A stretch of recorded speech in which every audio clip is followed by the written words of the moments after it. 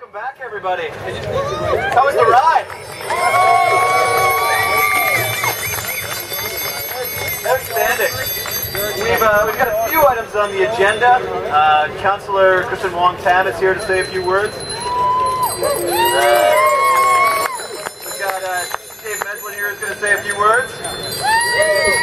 And we've also got a little surprise for everybody, which we've got in store right after the speeches. So, stay tuned.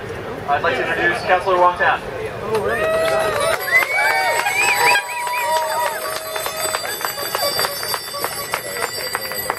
Thank you very much, everyone. Can you hear me? Okay, good. I'm sorry I wasn't able to join you for the ride this evening, although it's a perfect day for it.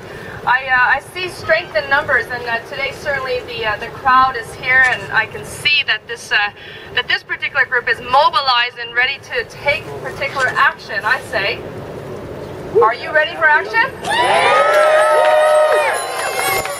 I suspected as much. You know, I want to give you a little bit of information. There was a meeting on April the 3rd. It was held at Jarvis Collegiate. And that meeting was called the Jarvis Cultural Corridor meeting, which we held in Ward 27. That meeting was attended by close to 150 residents, as well as business owners from the ward and from beyond. It was represented very well by at least 6 resident associations from the immediate neighborhood, and many people filled out a survey. We received 120 completed surveys that set out some strategic priorities for us for Jarvis in the upcoming future. Would you like to know what those priorities are? Yeah! This is what came out of that consultation meeting. There were at least 3 high-level priorities that folks said that we must work on. Number 1, they wanted to ensure that we were going to repurpose Jarvis as a cultural corridor, just as it was identified in the 2001 waterfront plan, when we said that Jarvis was an important cultural street in Toronto, along with Yonge and John Street. That was part of the city's strategic policy and planning direction, and that is going to be the direction for Ward 27. That should be the direction for Jarvis Street with your help.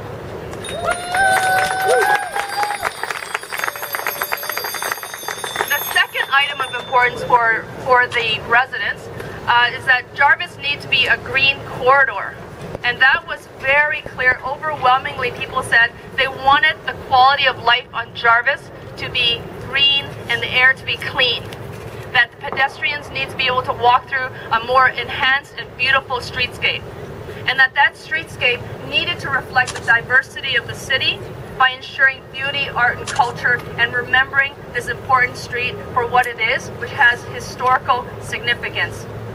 So that's number 2. There has to be a significant greening environmental strategy on Jarvis, determined by you.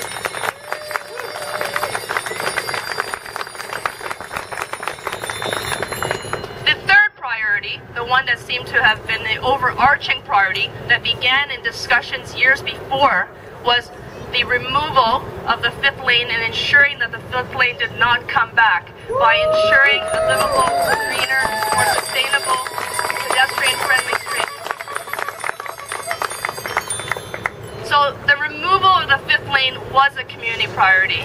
And then the flip of that, on the opposite side of that discussion, was the retention of the Jarvis bike lanes.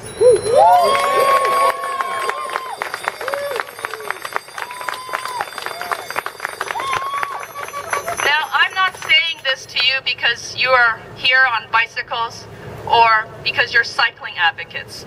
I'm telling you this as a ward councillor. I've heard from my community, and this is what they're looking for from me in terms of leadership at City Hall.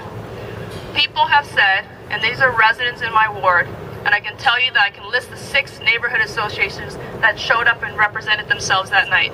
There's the Bloor East Neighborhood Association, and this is for the press.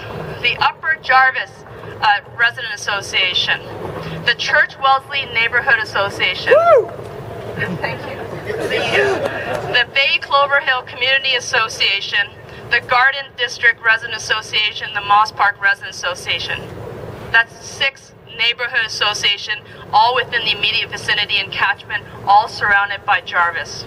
That is a significant message, not just to myself, and not just to this crowd who's gathered here today, but also it should be a message clearly sent to City Hall that this is what the residents and business owners of Ward 27 want.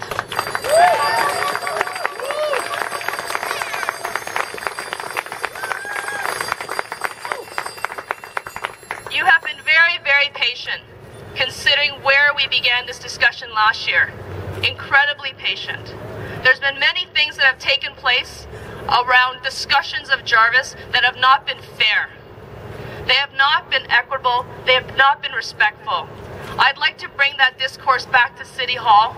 I'd like to ensure that we have an honest conversation on how we build our city, how we actually improve our neighborhoods, and how we actually improve that street, which is so important to every single one of us.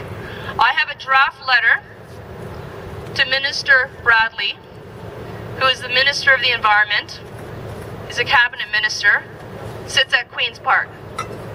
What I'm asking Minister Bradley for is very simple.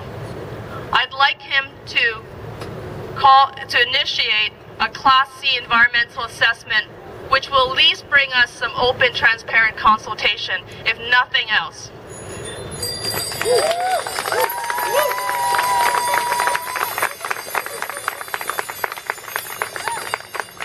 Now, there are folks who've said that they weren't consulted at the beginning of the process.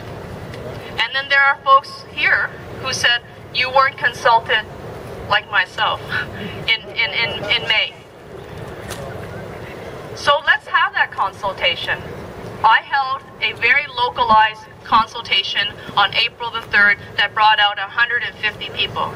I'm willing, and I think you are, ready to have an open, clear, honest discussion about the future of Jarvis Street.